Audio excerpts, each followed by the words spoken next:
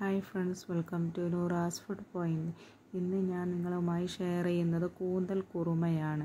അതെങ്ങനെയാണ് ഉണ്ടാക്കുന്നത് നമുക്ക് നോക്കാം.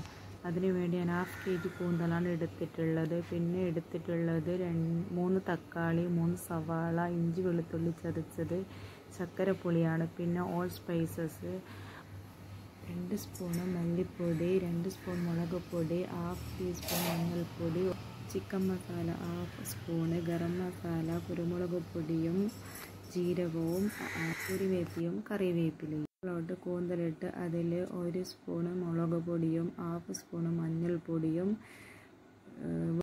പിന്നെ കുറച്ച് ഓൾ സ്പൈസസ് ഇടുന്നുണ്ട്. ഇത്രത്തോളം ചക്കരപ്പുളിയാണ് ഞാൻ എടുത്തിട്ടുള്ളത്. പിന്നെ കുറച്ച് ഇഞ്ചി ചതച്ചത്, ഒരു 3 അല്ലി വെളുത്തുള്ളി ചതച്ചത്, പിന്നെ ചക്കരപ്പുളിയാണ് ഇതിൽ ഏറ്റവും ടേസ്റ്റ് നൽകുന്നത്.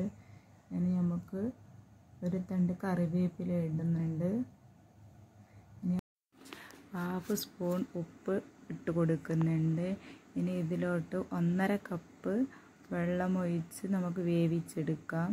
ഒന്ന് നന്നായി മിക്സ് ചെയ്തെടുത്ത് 1.5 കപ്പ് വെള്ളമാണ് ഇവിടെ ഒഴിച്ച് കൊടുക്കുന്നുണ്ടത്. ഒരു 5 വിസിൽ വരെ നമുക്കിതിനെ വേവിച്ചെടുക്കണം.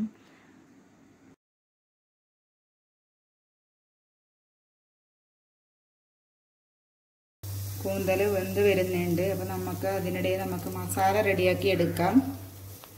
അതിന് ഞാൻ കോക്കനട്ട് ഓയിൽ ഒഴിച്ച് കൊടുക്കുന്നുണ്ട്. ചൂടായി വരുമ്പോൾ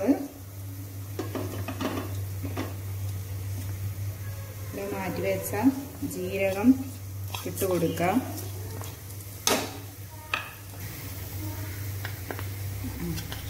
ഒരു സ്പൂണ് വെളുത്തുള്ളി ചതച്ചത്,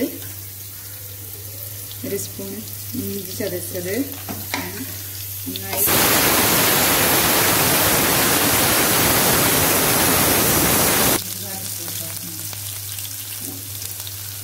അല്പം കറിവേപ്പില ഇട്ട് കൊടുക്കുന്നുണ്ട്.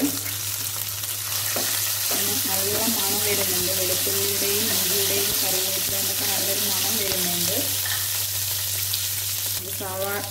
സവാള ഇട്ട് കൊടുക്കാം.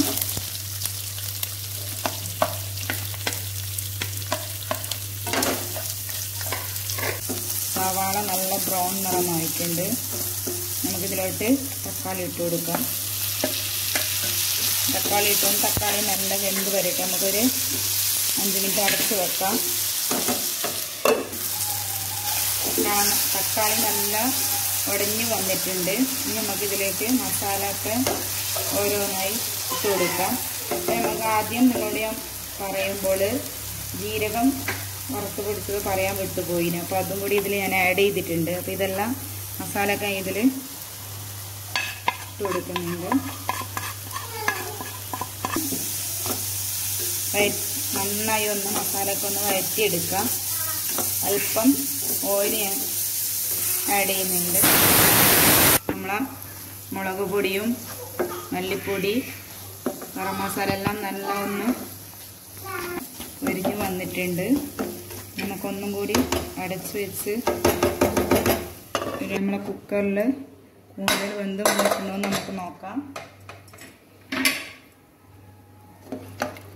വെന്ത് വന്നിട്ടുണ്ട്. ഇത് വന്ന കൂന്തലിനെ ഈ വെള്ളത്തോട് കൂടി മസാലയിട്ട് ഇട്ട് കൊടുക്കുന്നുണ്ട്.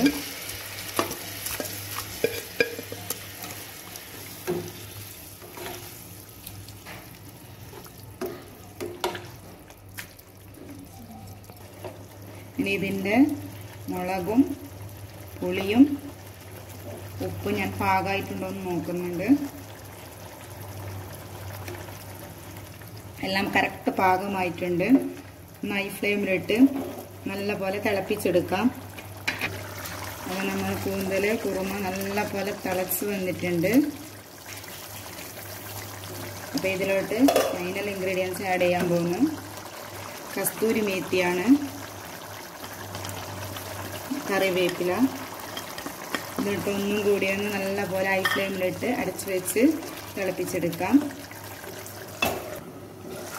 നമ്മളെ കുറുമ നല്ല പോലെ തിളച്ച് വന്നിട്ടുണ്ട്. കസ്തൂരി മേത്തിയുടെയും കറിവേപ്പിലയുടെയും കൂന്തലിനൊക്കെ നല്ലൊരു മണം വരുന്നുണ്ട്. അപ്പോൾ എല്ലാവരും ഒന്ന് പരീക്ഷിച്ച് നോക്കുക. ഇഷ്ടപ്പെട്ടാൽ ലൈക്ക് ചെയ്യുക, കമൻറ്റ് ചെയ്യുക, സബ്സ്ക്രൈബ് ചെയ്യുക, നിങ്ങളെ കൂട്ടുകാരിലേക്കും എത്തിച്ചു കൊടുക്കുക. അപ്പോൾ ഞാൻ ഇതിനെ സെർവിങ് പ്ലേറ്റിലോട്ട് മാറ്റുന്നുണ്ട്.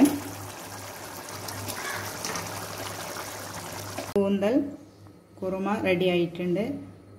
Okay friends, signing out by Noora's food point.